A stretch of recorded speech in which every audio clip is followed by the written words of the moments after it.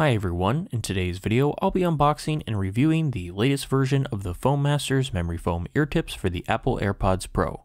You may recall I reviewed their 2.0 and 3.0 versions previously, and now they are back with their new, latest 4.0 version, which they are naming Black Magic. Full disclaimer that Foam Masters did send me this set free of charge in turn for another honest review, but as always they are not compensating me in any other way, so this review will be my straightforward opinion of this product. So the first difference I'm seeing is the packaging is definitely a step up and looks very premium. In fact, all of this white and black reminds me of the new PlayStation 5. Making our way inside the box, we find another box with the ear tips.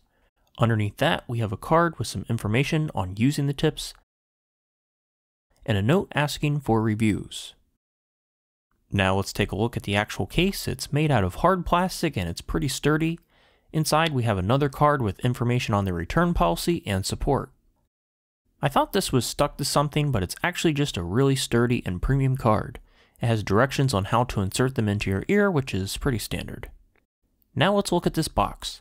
It's really nice and has 3 sections for each size, which definitely is more organized than their old packaging, where they were all thrown together inside of a small plastic clear box. It also lets you safely store your Apple OEM tips without damaging them, unlike Charge & Pro's models, which had the pegs which will bust through the earwax screen. One thing I noticed off the bat is something on the side of the foam, and it looks like they now have their logo embossed in the foam. That's pretty cool, but unless the light hits it just right, it kind of looks like a crack at first. But thankfully, it's fine. Looks like they have a silver mesh screen inside, which is great, and it's large and close to the edge, which should make cleaning easier compared to past models, where it was smaller and deeper inside the tips. Let's go ahead and give them a squeeze. The foam expands very slow, much like their past models.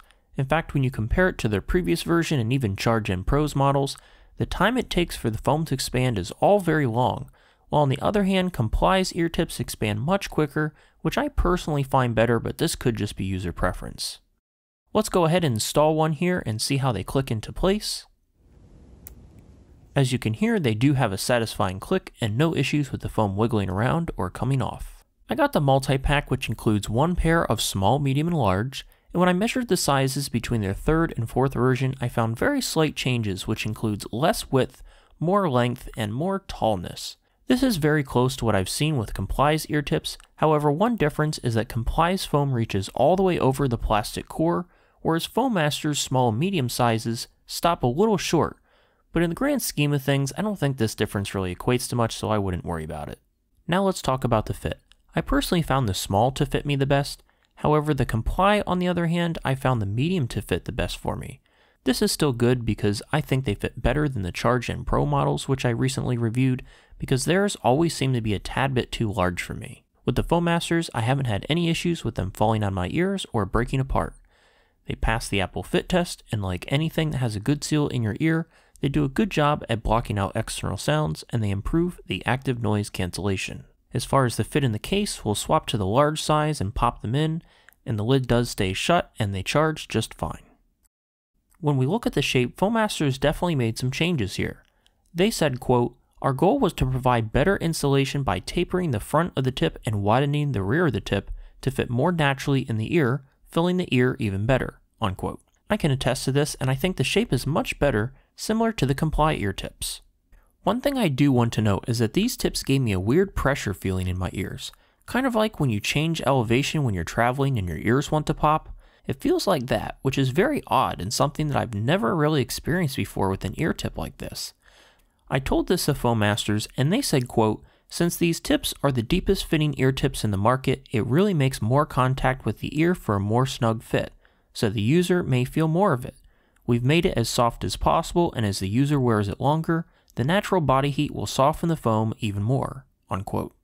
I also mentioned to them I was not happy with the crackling noise as the foam expands, and they said, quote, "Many users have found not needing to compress the tips, just inserting them normally works even faster, and this will eliminate the crackling and weighting too," unquote. Taking a look at the appearance of the foam, it looks more solid and deeper black compared to others I reviewed, which is good, since over time this type of foam usually starts turning lighter as it absorbs ear moisture. However, one downside I've noticed with this new type is that the foam looks really wrinkled and chipped when compressed, and Foam Master comments that this is due to their new coating which helps with sweat resistance. So all in all, do I recommend these? Yeah, I think they're definitely a nice upgrade compared to Foammaster's previous versions. However, I think I'll be switching back to the Comply because I personally like the feeling of their foam better. Now, am I saying everybody should just go buy the Complies? No. Theirs are not perfect either, and Comply's customer service has some issues. You're welcome to watch my thoughts on the Comply ear tips and make that decision for yourself. And now for the pricing and availability. At the time I'm recording this video in January 2020, they're not available yet, but they are expected to remain at the same price as the previous version, and I'll put a link down in the video description to where you can buy them. In addition, if you purchase anything on Amazon using my affiliated link, your price stays the same, but a small commission may come back to help support my channel, so if you're interested in these, definitely check out the links in the video description.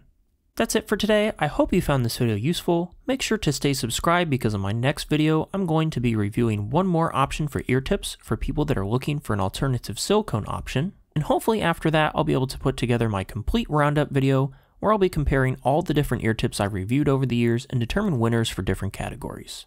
So ring that bell and let me know down in the comments if you have any questions. And with that, I thank you for watching and have a great day.